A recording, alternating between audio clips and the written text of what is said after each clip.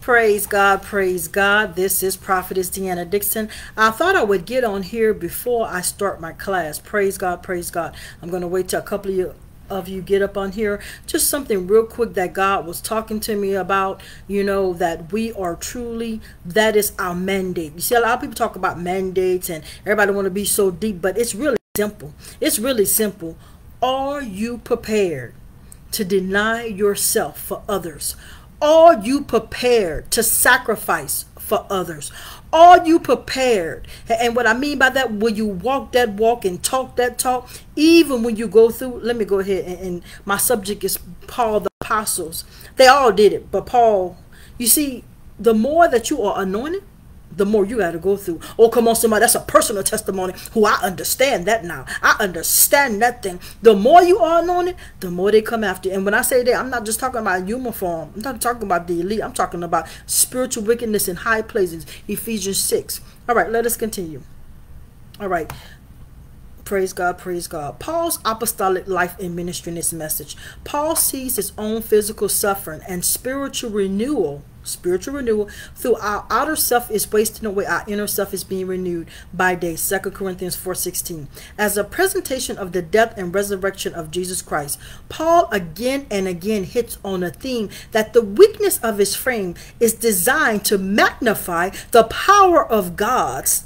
Come on, somebody. I'm going to say that again. The weakness of our frame is designed to magnify the power of God and God's name. That's why when you're weak, you don't have to understand what's going on. All you got to do is say, God, help me be strong. He says, through my strength, Philippians 4, I can do all things which through Christ Jesus, what strengthens me. Come on, somebody, hallelujah. That's who strengthens us. That's who gives us the strength. That's who keeps us going. He said, take my yoke and my easy, for my burden is life. Is light. Come on, somebody, hallelujah. Let me continue. We are inflicted in every way, but not crushed. Oh, come on, somebody, hallelujah. Perplexed, but not driven to despair. That's why you can't let the enemy get you depressed, oppressed, suppressed. That's his main object. And he'll send anybody or anything. You don't know. And hold on. I don't see this as if I'm all that. You guys do not know the spiritual warfare. Hold on. I encounter daily. I could tell you a few things that happen. Oh, okay. I'm going to break it down for a little bit. When I'm doing my orders, there's always 3 or 4 people. Now, hold on. Ain't nobody that prophetic that God going to tell you I'm doing my orders. All of a sudden, oh, I didn't get my order. I personally mail out those orders and I double check everything. You dig it? So I know. And I have my tracking number. But you know what I do? I go out and send it. But then they get irate, like they're trying to fuss with me. I say, oh, you're a plan. I've been calling them that. So you're a plan. Be careful taking that money. Oh, I'm going here. Be careful taking that money. Come on, somebody, hallelujah. I'm going to tell y'all something else that happened. I don't mind telling y'all because, and hold on. I'm not telling y'all to say, oh, woe is me, and oh, I feel sorry for her. No, no, no, no. I'm telling you the warfare. This has happened twice, by the way. And also, I want you to know, for when it happens to some of you or people that you know, you'll say, oh, prophetess went through that. Last night, I paid my credit card bills at 12 o'clock because I had to wait till June the 1st. Because, sometimes you overpay, so you have to wait till the next month sometime. So just listen to me. So I know I had my wallet in my purse. I didn't go out the house. I don't go out late at night. I just don't, unless it's an emergency, but I didn't last night. I woke up this morning, and I was looking for my wallet. Wallet was not in my purse. I'm like, I remember this happening before. Same technique, same thing. The Holy Spirit said, go look in your car. Right there on the seat where everybody could see. Now, I know you all don't know me personally. Some of you do. Do you really think Deanna Dixon will leave a wallet in the front seat of a car so somebody could bust the windows and get the... That's them people saying we could touch you if we wanted to. We all know that. Why don't you try walking on water? Impress me. Hallelujah. Oh, come on, somebody, because I ain't scared of you. But this the stuff. This just a few things that I go through. You see, but I'm about to tell you what Paul went through. And what anointed people go through to make sure you get through. Come on, somebody, I feel the power of God. We got to go through that to make sure you all get through. Go through. Make it through. Hallelujah. You don't hear what I just said. Let me continue. And I'm going to start back over. I'm with Paul. The title of the message is, Who Would Deny Themselves for Others? The Apostle Paul did. We are afflicted in every way, but not crushed, perplexed, but not driven to despair, persecuted, but not forsaken, struck down, but not destroyed, always carrying in the body of death of Jesus, so that the life of Jesus may also be manifested in our bodies. Hold on. That was so powerful. Carrying the death of Jesus in our body, so the life of Jesus could be in our body. Y'all ain't ready for me. Jesus knew what he had to do. Even in the Garden of Gethsemane, he said, not my will, but thy will be done. We haven't got to that point. The church don't mind that Jesus died. But you got to understand, it's our turn. Hallelujah, it's our turn. I'm going to say it again. It's our turn. And it may not come the way you want it, because I'm going to be honest with you, got a church that don't want to go through nothing. Y'all want to be a star. Just want to be a star.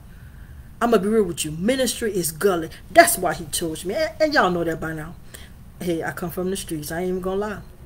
But I have an education too. Don't get it twisted. Now I know why God chose me. You got to be gully. What's gully? What is the definition of gully, prophetess? It's going to get dirty. It's going to get real dirty. It'll make it back up. But I got something to tell you something. You know how you stand up to them bad boys? You got to get anointed. You got to get that word. You got to know who Jesus is. You can't do this in the flesh. The flesh you're going to run. In the flesh you're going to fear. In the flesh you're going to tear. In the flesh, hallelujah. That's why God said, flesh cannot please me. Because you already know you can't even stand up to the devil in flesh. But if you are in spirit, then Luke 10:19 is for you. I've given you all power, all authority. Oh, come on, somebody. Hallelujah. Let me finish this, because I didn't got excited and I got to go to class. Hold on. Let me go. So in the body of Jesus, so that the life of Jesus, in the body of death of Jesus, that the life of Jesus may also be manifested in our bodies. For who we live are being given over to death for Jesus' sake. Did you just hear that? Jesus died for us. Now it's our turn. You got a church that don't want to die. You got a church that's scared of demons. Let's continue. So that the life of Jesus may be manifested in our moral flesh. So death is at work in us, but life in you. So don't you see? Every leader born to die. Oh, come on, somebody. But it's who you touch on the way out. Because it could be just a word. Just one touch from God. Just one touch from a servant of God. Because God will touch them to touch you. I'm going to say it again. God will touch them to touch you. Hallelujah. This stuff real. You can't make this up. Hallelujah. Do you see what Paul's saying? His being beat and beguiled and picture of Jesus dying, his endurance and perseverance, is a picture of the resurrection, really, of Jesus' life. Paul's suffering and sanctification are designed to be walking advertisements for us. That's why God allowed Paul to go through that, because Paul knew that some of us, actually a lot of us, are going to be very anointed. And when you are anointed, you are appointed, and you're going to go through more things. Let me tell you what Paul went through. First of all, I want to give you the simulation between the dying of Jesus and the resurrection life of Jesus. Afflicted in every way, but not crushed.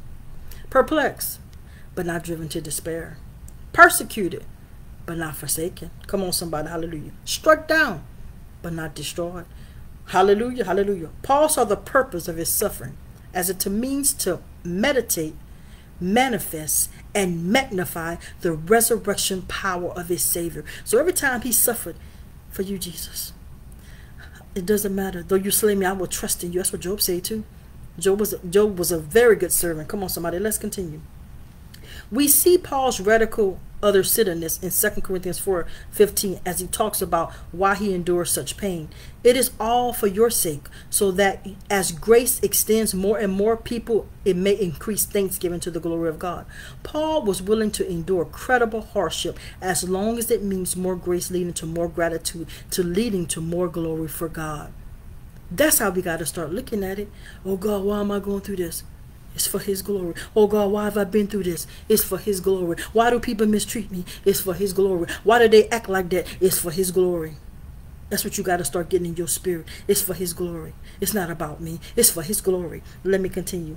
In 2 Corinthians 11:23-28, Paul reluctantly recounts and resume of suffering, which included imprisonment, countless beatings, and near-death experiences. I promise you, I feel like a Paul. And I ain't even exaggerating. I think some of you already know. Because one thing I've learned, and I'm learning, the Spirit tells people business. I don't have to even know you. Some of you have been praying for me because you already know. You know what you know. All right, let me tell y'all all what Paul went through, and I got to get up off of here because we got to go to class. He was whipped 39. He was whipped with 39 lashes 5 different times. And y'all know them cat of 9 tails. And I don't think they used that on Paul, but he was whipped. That was that real raw. He was beaten with rods 3 different times. He was pummeled with stones 1 time. They tried to stone him to death. He was shipwrecked 3 times. Adrift at sea 1 night, 1 day. Journeys frequently. Dangers from rivers. Dangers from robbers. Dangers from his own people. Shut your mouth. That's them plants. Hey sister. Hey brother. Get up out my face. And I'm going to pray for you. Judas. Because you know what happened to Judas, huh? Get out of here. Y'all ain't ready for me for real. But that money will make them do it, huh? Every time. Every time. I truly believe that that's why he gave him his heart's desire. He knew Judas was about that money. I'm going to let you do it, God said. Let me continue. Dangers in the city. Dangers from the Gentiles. Dangers in the wilderness. Dangers at sea. Dangers from false brothers. I got nothing to say with that. Toil and hardship, sleepless nights, many. Hunger and thirsty, often cold and exposed. The pressure of anxiety for all the churches daily. And yet, given his radical, God-centered review, Paul calls such suffering as light and momentary. How many of us have went through half of that, and yet I don't want to go through no more. In this last hour, my mandate is to equip you and strengthen you. Period. In the story. Start applying pressure to Satan and his kingdom. How do you do it? You get more anointed. No, we're not perfect. We're going to all fall short. I'm going to tell you that right now. But give God the best that you got. Hallelujah. It don't matter what nobody else say. It matters what he say. Give him the best that you got. Get into your word and serve him the best that you can. And watch God bless you. Not just monetarily, but watch God bless you in anointing where you can lay hands and the sick will recover. For real. It ain't going to be no sham. Hallelujah. Hallelujah. Hallelujah. I got to go, y'all. But I just want to get up on here real quick. God bless you. Y'all know what time it is. Roll our soldiers, for that is truly who we are. Let's act like it. Let's walk like it. Let's talk like it. Let's be like it. I promise you in this last hour, full-fledged warrior. God bless. Ain't even playing. They thought I was crazy. Have no idea. Hallelujah.